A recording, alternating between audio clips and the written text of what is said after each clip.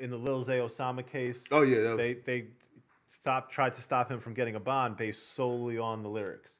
That's With the Young Thug case, the Gunna case, a lot of what's happening in the pre-trial is based solely on the lyrics. At trial, in order to make those those lyrics admissible, relevant evidence, they're going to have to tie it together and put those other facts. Otherwise, you'll hear the attorney object and say, what does this have to do with anything? Foundation. You got to lay the foundation. But right now, the way it is, before you get to trial, those lyrics are being used against you to deny you a bond.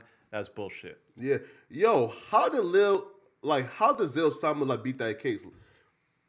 Was it like just what? If I had to guess, so Osama was accused of possessing a gun, and they were saying that they knew that based on an Uber driver saying it. And so no Uber driver, no case.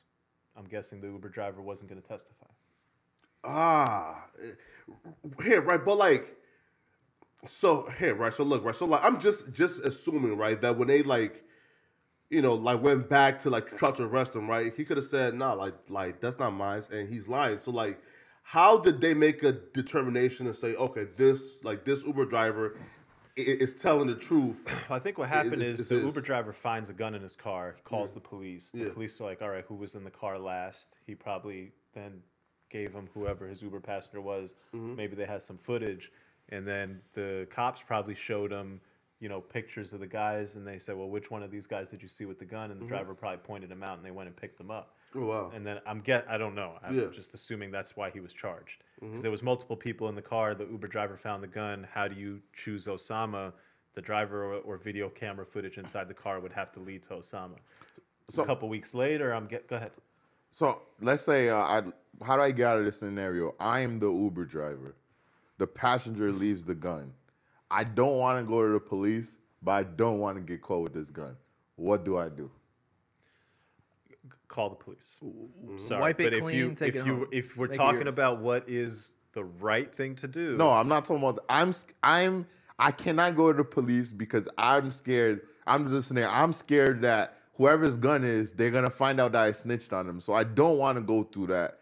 But I need to get rid of this gun. Right, because they're going to go through the Uber records likely and be like, this is... I mean, if you try to get rid of that gun and you believe that you're trying to avoid snitching on this individual who's going to get in trouble. Not even just, I want to protect myself. So I just don't, I don't want to involve myself at all. Right. Because he doesn't, I'm the Uber driver. Because in my thing, I feel like that Uber driver probably didn't want to snitch, but it's like, what the fuck do I do to get this gun out of my car? Because think about your Uber driver and the gun's left in your car, and it's like, fuck. You don't want to get shot by them, but you don't want to get caught by the police. Yeah, so what am I going to do with the gun? That's a good question, bro. I don't know. That's why I can't be an Uber driver, because that's in that scenario, even him not testifying is like, probably was too scared to be caught with the gun, and it's saying it's his at that point.